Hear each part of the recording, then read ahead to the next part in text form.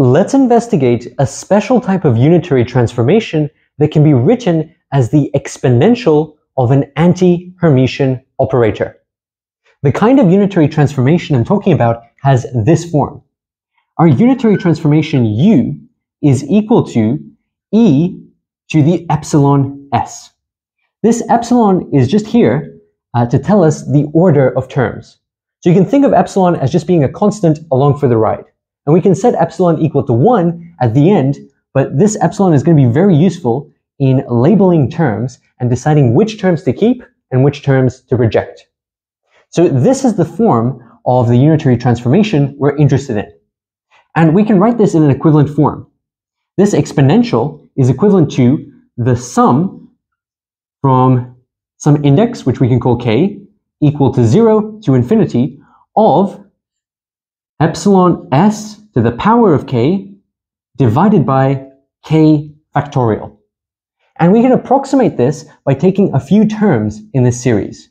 So this is approximately equal to 1 plus epsilon s plus epsilon squared on 2 s squared. And we can include higher order terms. But in this video, I'm just going to go up to second order. So this is why it's really important to keep this epsilon here, because we can tell just by looking at a term what order it is. And if we're doing a second order approximation, we need to be consistent. We can't include higher order terms if we're rejecting certain terms. So with these types of approximations, you have to be consistent with what terms you reject. And you only reject the ones beyond a certain cutoff. So cubic and higher are going to be rejected in this video. Now, what we're going to do is let's take the Hermitian adjoint of this unitary operator. And if we do that, that's going to look like this. U dagger is going to be equal to e to the epsilon s with a minus sign over here. That's because we're choosing s to be anti-Hermitian. And I'll write that property up in the top over here. So s dagger is equal to minus s. This property is called being anti-Hermitian. If it was Hermitian, this minus sign would not be here. We would have s equals s dagger. But this minus sign makes it anti-Hermitian. We could also redefine this operator in terms of a Hermitian operator, and then we would have to introduce the imaginary unit I and minus I over here in these definitions. So that is an equivalent way of describing this property, or this type of unitary transformation. But in this video, I'm going to use the convention that s is anti-Hermitian.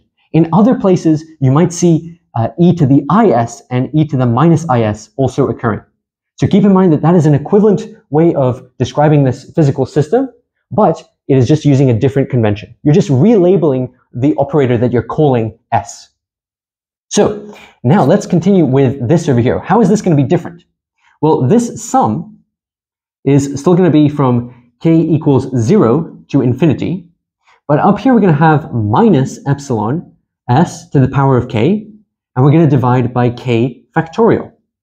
So this is approximately equal to 1 minus epsilon s plus epsilon squared on 2 s squared. So you can see that we have a minus sign. So it's different from what we have up here. Here we have plus and here we have minus. All of the odd terms are going to have an extra minus sign. The even terms are going to remain unchanged. It's only the odd terms that will have this extra minus sign introduced. It's because we're taking the power of this minus 1, we're raising it to the power of k. So you have this sign flip occurring. And because we're doing a second order approximation, we're going to ignore those cubic terms. Now what I want to do is transform a Hamiltonian with this type of transformation. So we're using this transformation to go from one Hamiltonian to a transformed version of that Hamiltonian, which describes the same time evolution in a different frame. So let's do that down here. So we're going to have h prime, and h prime is equal to u dagger. We're transforming this Hamiltonian. And we're also making the assumption that this unitary transformation is time independent. If there was a time dependence, we would have an extra term that takes into account u dot. And u dot is the time derivative of this unitary transformation. So let's rewrite this in terms of this form with the exponential of the anti-Hermitian operator s. So this is equal to e to the epsilon s h e to the minus epsilon s. So we're sandwiching that Hamiltonian in between these two unitary operators, and that is allowing us to transform this Hamiltonian into this primed frame. And another thing that I'll write over here is, I'll just make it very clear that U dagger is equal to U inverse. Or in other words, U dagger is the same as U dagger U, and that is the identity. So we just need to be very clear, this is the property of U, and this is the property of S. So by definition, I'm defining these operators to have those properties. So now what we can do is we can take the second order approximation. We can substitute these terms and sandwich this h in between all of those terms. So let's do that over here. We're going to have an approximate form. Over here, we're going to have 1 plus epsilon s plus epsilon squared on 2 s squared. Then we have h in the middle, and this is followed by 1 minus epsilon s plus epsilon squared on 2. Then we have s squared. So this is just the second order approximation. If you wanted to go further, you would include higher order terms here and here. And that would just give you many more terms to deal with. But we're cutting it off, we're truncating, and we're only dealing with second order terms. So this term over here is actually 0 order. So we have 0 order because it's epsilon to the power of 0. This is first order because we have epsilon to the power of 1, and this is second order because we have epsilon to the power of 2. Anytime we see epsilon to the power of 3 or greater powers of epsilon, we're going to ignore those terms. So that's why I'm putting an approximately equal to sign over here. So let's expand all these guys out. So I'll put approximately equal to, let's see what terms we get. So first, we can have a look at the 0 order term. So we have 1 and 1 over here. If we sandwich this Hamiltonian between the two 1s, that's just going to be the Hamiltonian itself. So the first step to transforming the Hamiltonian is taking the original Hamiltonian. And then we add extra terms, and they change the Hamiltonian slightly. So that comes from this term over here. Next, let's have a look at the first order terms. So those are terms that have epsilon to the power of 1. So you can see this term over here, we have s, and you can also see this term over here. If we combine this 1 and this s together, and if we look at this 1 and this s together, we're going to have all of the first order contributions. And you can see that when you combine this 1 and this s, there's an h in between. So you have sh. And then over here, you have h with a minus s. So we have minus hs. So that's going to give us plus epsilon.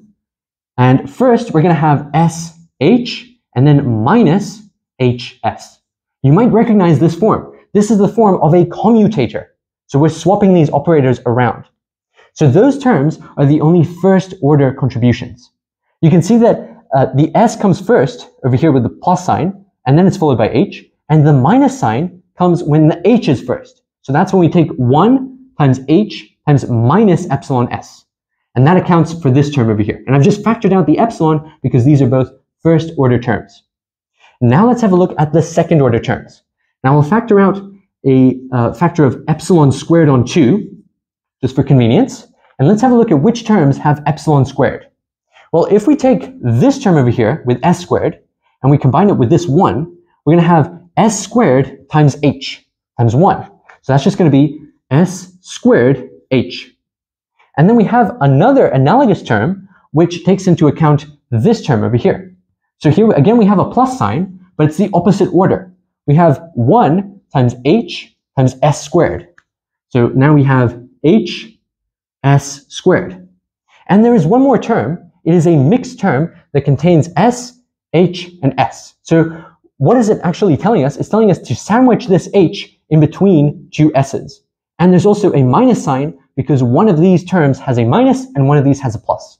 So we have a factor of 2 to cancel out this half, and we have s, h, s.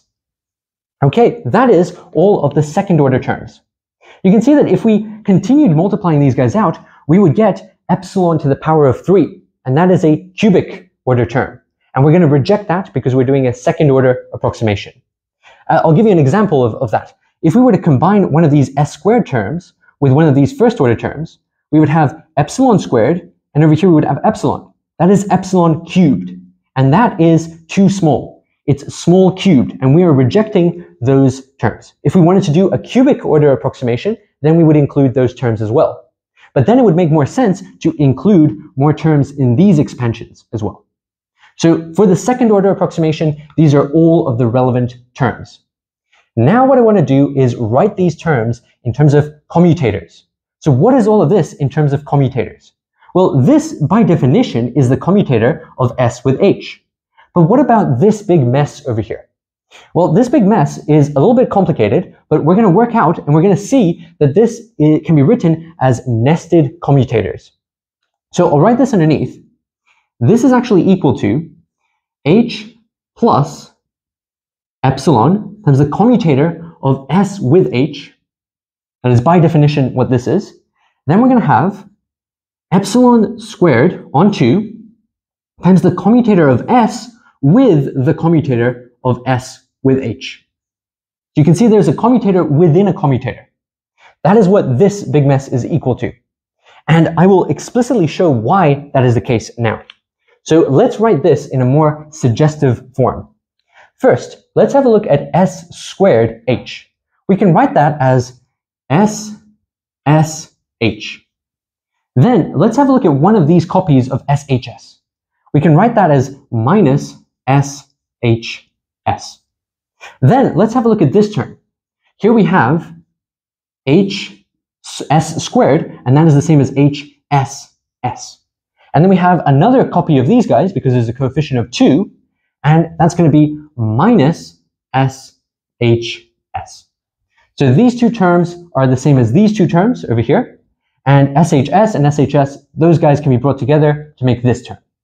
Now let's do some groupings. We can see that over here we have an s on the left-hand side and an s on the left-hand side. And then we can group this sh and this hs together. We can do a similar thing for these two terms. hs can be grouped together, and this sh can also be grouped together. And we have an s on the right-hand side. And we can write this as being equivalent to s on the left times the commutator of s with h.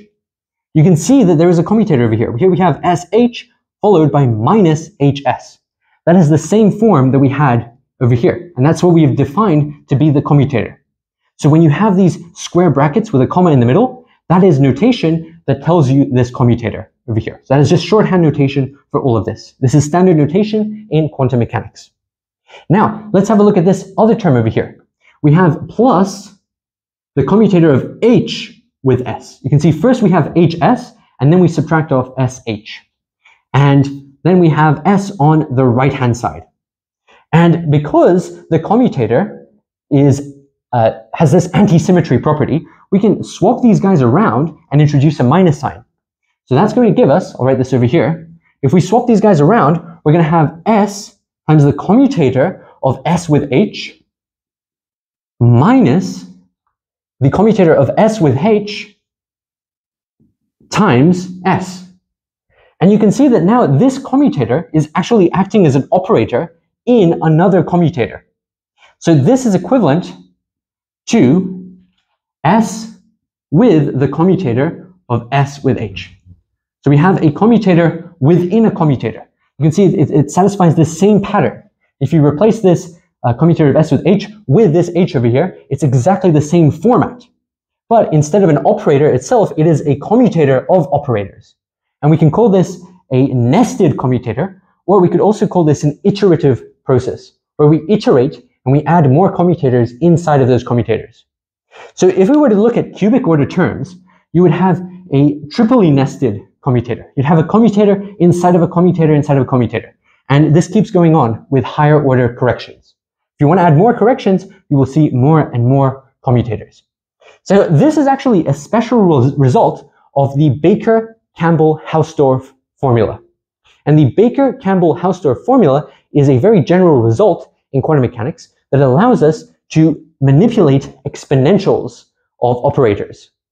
So because of the non-commuting nature of a lot of operators in quantum mechanics, you can't simply use exponent laws in quantum mechanics.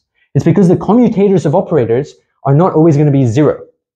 So what you have to do is you have to follow these identities. You have to substitute these identities, which have been proven in general to work, and then that allows you to manipulate the exponentials of operators when you multiply exponentials of operators as well.